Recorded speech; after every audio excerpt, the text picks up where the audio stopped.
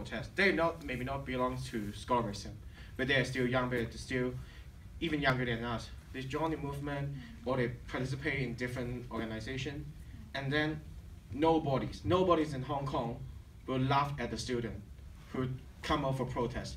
Nobody will say that you just step back and go to study. The people is now respecting the teenagers now, and it is really good to make this change.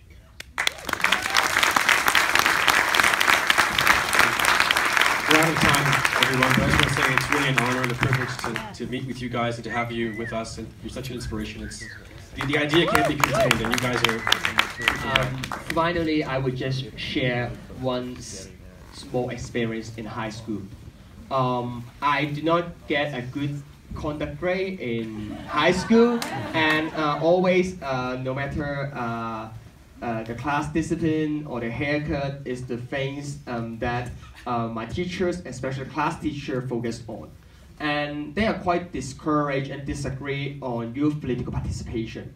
But after the anti-nationalization movement and the class teacher always just checking my uniform and haircut and class discipline, come to the assembly and shake the hands with me and say that thank you for your commitment to change the society.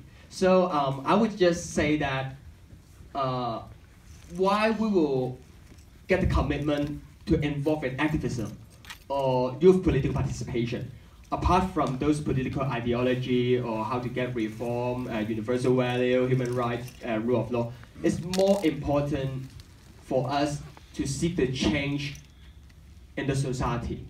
And I just hope everyone, you guys sit here, maybe you guys are not really familiar with the situation of Hong Kong, but youth political participation already rise in Hong Kong. And I just hope more of the people in United States and in the world keep their eyes in Hong Kong, especially Hong Kong is the last city under the rule of Communist Party of China can see the hope of democratization and human rights. So in the future, no matter we have tried to lobbying the congressman and senator to introduce Hong Kong Human Rights and Democracy Act in the Capitol Hill, and also we will have more international community interaction, and just hope more and more people, if you guys, even we have diverse political system, culture, and history, but if we still believe in democracy, human rights,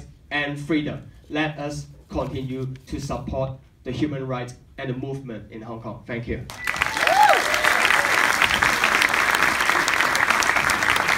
Thanks, our guests.